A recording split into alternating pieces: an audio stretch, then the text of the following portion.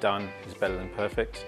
Networking events are a big thing that I have a secret feeling that no one actually likes at all. I definitely don't, but there's a huge value in them. Good to have a community of people who are facing similar sort of struggles. Just stop comparing yourself to others, just focus on what you're doing. Learn to look after yourself, and that's something I'm still trying to get better at. A lot of people that I talk to, they're trying to start a business, but they're still in a full-time job. Until you cut that umbilical cord, you're not committed. Join an early stage startup before starting your own. I'm not sure what else I'd recommend to someone. Have a bit of savings maybe.